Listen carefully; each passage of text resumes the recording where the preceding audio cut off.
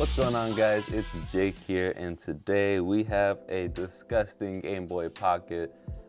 It's not nearly as bad as some of the other things that I've bought over the past couple months of me doing this stuff, but let's just hop right into it. Let's see if this thing actually works. I did test this in a video that I recorded yesterday because I've been recording a ton of videos recently, but I genuinely just don't remember what happened with this one. So I believe it works, but let's see. There's no light, so it's kind of hard to tell. There we go. It works, and it reads the game. Really have to press on the start button there. A seems to work, B seems to work, left, right, down. I can't really test if up works. I wasn't talking to you? Okay. Siri just wanted to go off for a second there. Alright, I'm not gonna waste a ton of time. I'm not gonna waste a ton of time playing Tetris through my viewfinder, but this all works except for the start button is a little gross, and that's just because the rest of this device is gross. So we're gonna go ahead and clean this bad boy up.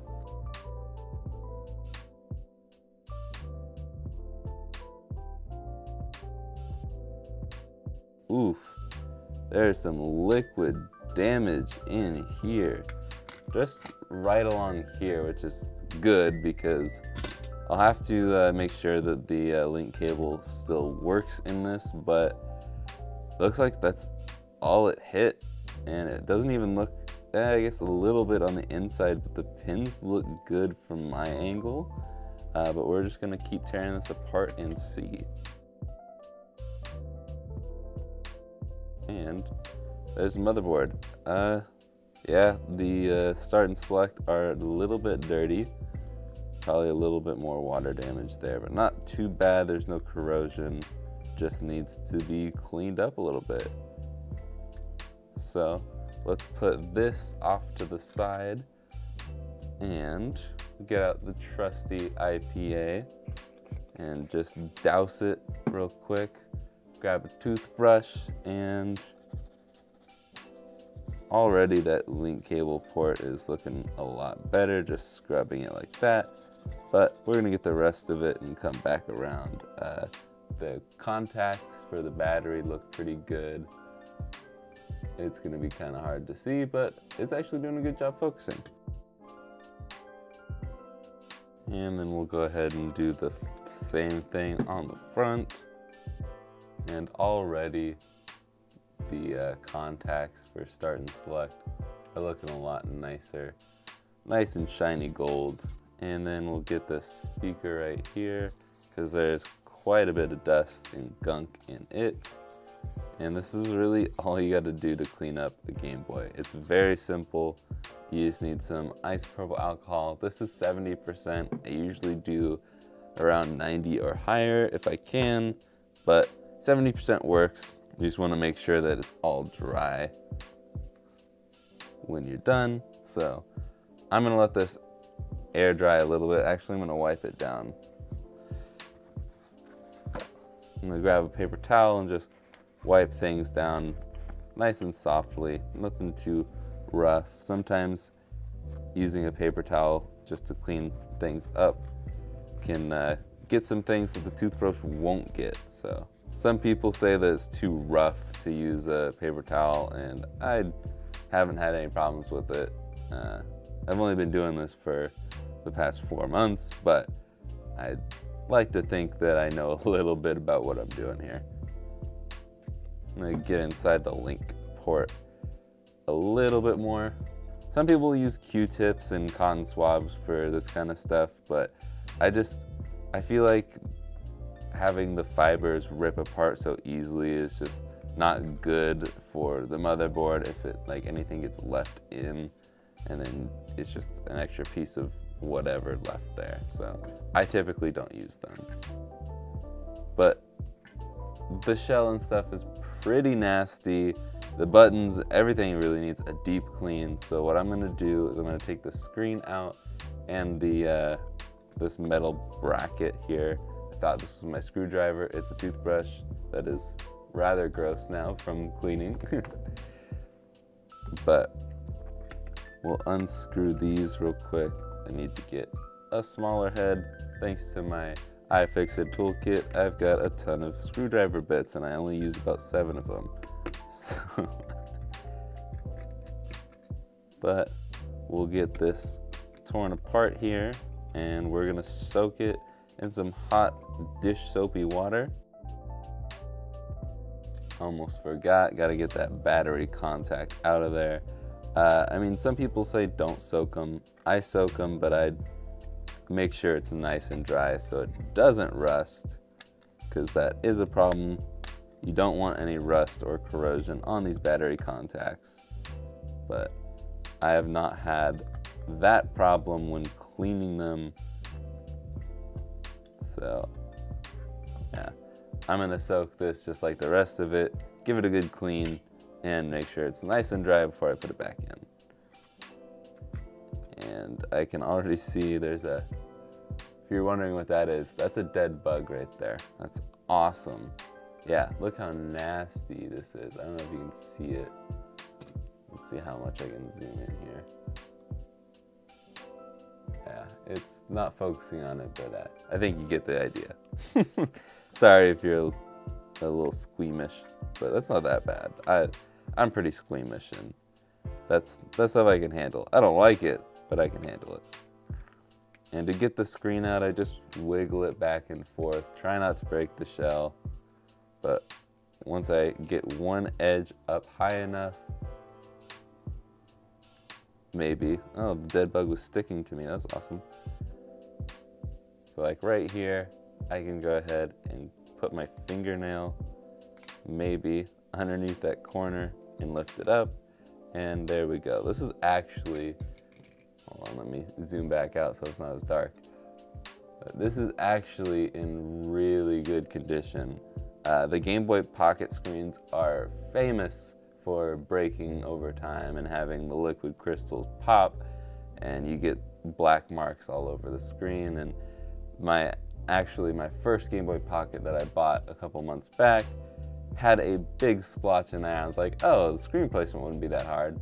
Yeah, it's hard to find one of these.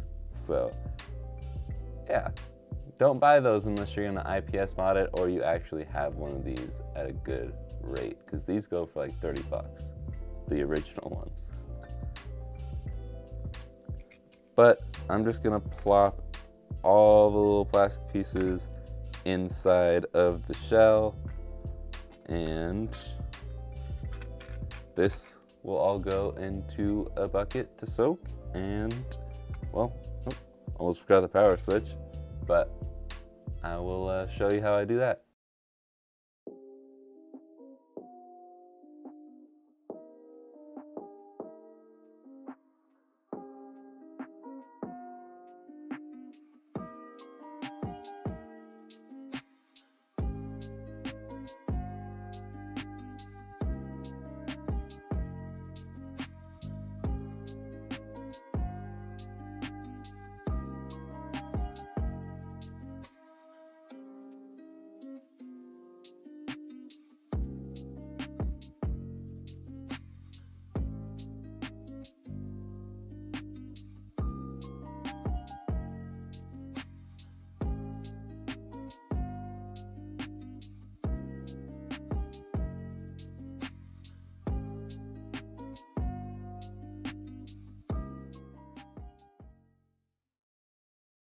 Let's start putting this back together.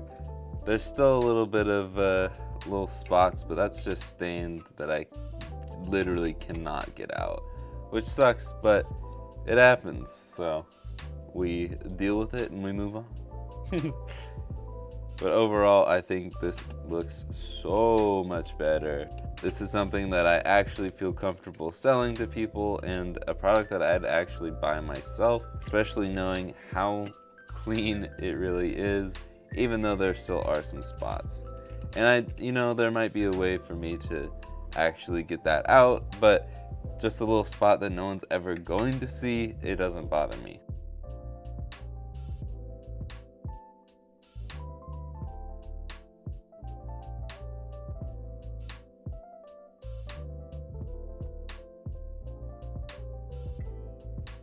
I think it'd be fun to enter a competition with other Game Boy YouTubers and see who can put together, like take apart and put together a Game Boy fastest and do like all the different versions of Game Boys and stuff. I think that'd be a fun video or competition to watch, because even though I don't really consider myself a Game Boy YouTuber, I definitely have a lot of experience when it comes to taking these apart and putting them together, because I feel like I've done it a million times already in the couple months that I've been doing this, as I'm struggling to get one screw in.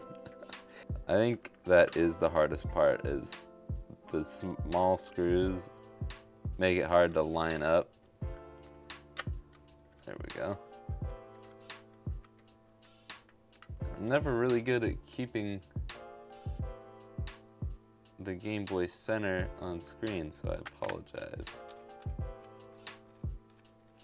But we got the last 3 screws here, as I'm still fumbling with them. I wish the screw bits for the iFixit toolkit were a little bit more magnetic, but I'm sure it's hard to find a powerful magnet to put in this tip. I don't even know how that works really, honestly, but it doesn't matter. We are at the home stretch here.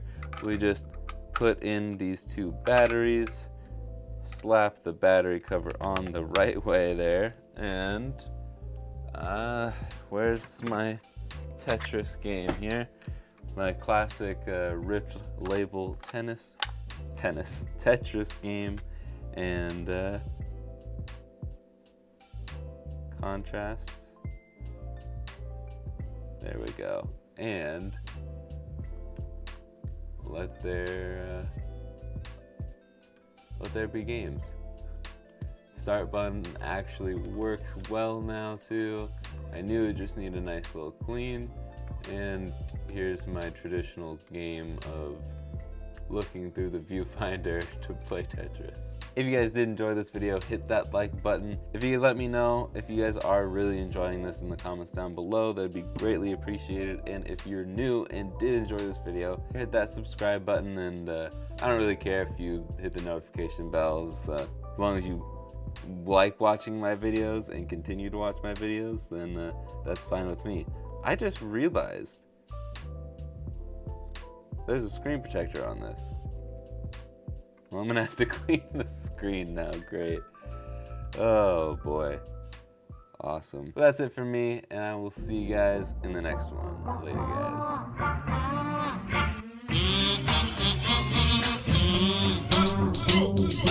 If you could let me know if you guys are really enjoying this in the comments down below, that'd be greatly appreciated. And if you're new and did enjoy this video, hit that like button, or